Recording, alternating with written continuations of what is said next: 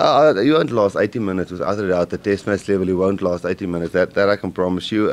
But you know, he had a better build-up than a guy like Bongi in terms of game time. He came through 40 minutes and then 60 minutes and then 40 minutes again. So I guess this won't be a 50-60 minute for him. I think it will probably be a 40 minutes for him. But I'm confident that he will be able to handle that. I think more the scrumming will be a challenge, you know, the combinations, those kind of things. Hopefully that settle quickly. But in terms of match fitness, I don't think he'll last more than 40.